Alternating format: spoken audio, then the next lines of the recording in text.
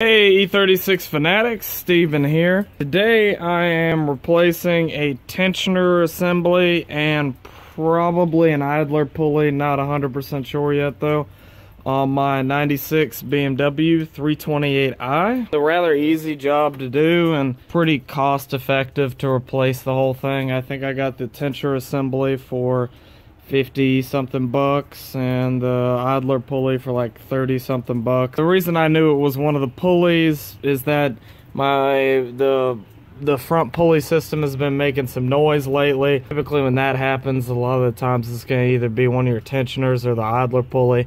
This car has 140,000 miles on it and neither of them have ever been replaced. I'm about to be 100% sure that it's one of those two when I pull the belt off and spin the idler pulley and the tensioner pulley and listen to it. The first thing you need to do to do this job is obviously you got to remove the cruise control box and then the airbox, which is really quick to do.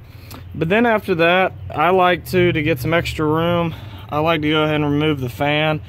It's really easy to do if you have the tool, which luckily from a previous job when I rebuilt the coolant system on two of these cars, I bought the tool. It just makes it so much faster. It's like 10 bucks on eBay and you'll end up, you know, if you own BMWs, you'll end up using it a couple more times. I've turned off the fan clutch and I'm just spinning it. And basically what it's going to do is it's just going to fall into the shroud over here. And that basically gives me a lot more space to mess around with my pulleys.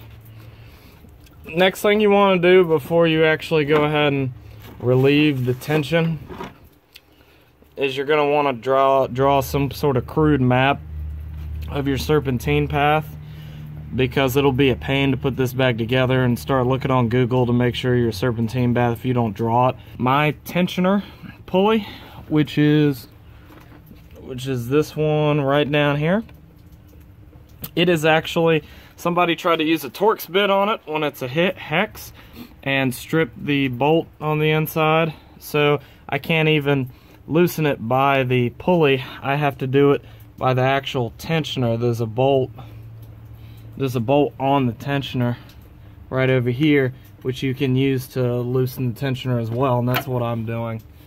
And that bolt is a 16 millimeter. So like I said, here's my wrench. It's on, if your pulley shredded, you can do it this way. It's on the tensioner bolt over here. And I'm just gonna loosen the tension. And get that belt off. Alright, here's how I know that the pulley is fried. Here's the tensioner pulley. Listen to it. Hear that noise? And it's still spinning. It keeps spinning and it's making a noise. So the pulley's definitely gone. Now, here's the tensioner pulley, the new one. See how it doesn't want to spin at all? Just barely. These tensioner pulleys, they're not supposed to spin freely like that. Alright, so to remove these hydraulic tensioners, it's pretty easy. 13 millimeter socket. There's one that's more difficult to get to at the very bottom, which is down where my thumb's moving at. And then there is one more, which is right here, which I already pulled. That's the easy one to get to. The way I got to this bottom one right here to loosen it, is I used a small breaker bar with a long 1/2 inch or 13 millimeter, either one, same thing, and an adapter to get to it, and that gave me enough clearance to get,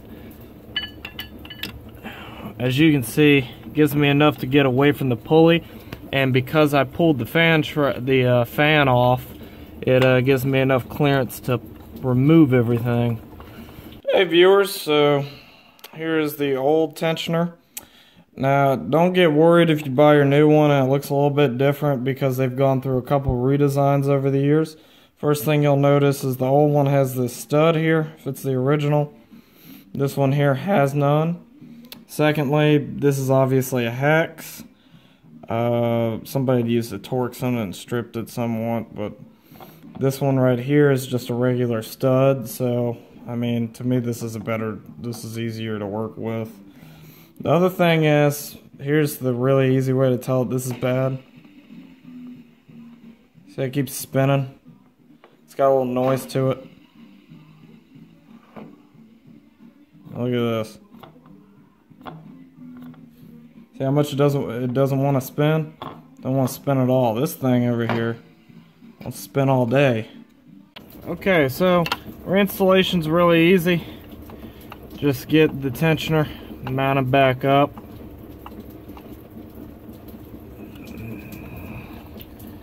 And get your studs hand tightened. The most difficult part about this whole job is probably getting to that bottom bolt. Once you got that, I mean, it's a piece of cake. Now, a couple other things to look out for while you're doing this. You know, take a look at your belt. If your belt's in good shape, then, you know, just keep it. But if, you know, if your belt's got a lot of cracks in it, might as well go ahead and replace both of them. I know on this belt I just replaced it about 6 months ago maybe, and it still looks pretty new. There's no point in replacing it right now. Okay, once again, that bottom bolt is a real pain. The way I got it back on is I used a wrench, just a 1/2 inch or 13mm wrench, and of course the top one was easy to put back on. So now I got my new one mounted. Next step, you can either put the belt back on first, or you can put back on your fan if you took that off. I'm gonna go ahead and put the belt back on first. I think it'd be a little bit easier to put on the fan afterwards because the belt's just kind of in the way. Once you've got the fan back on, remember that it's left-hand thread, and you simply just keep spinning it, and then it'll lock. There it is. And you don't actually have to keep spinning it because it's since it's left-hand thread, it's self-locking, so it's already locked into place at this point. Like I said, it's quite easy to do.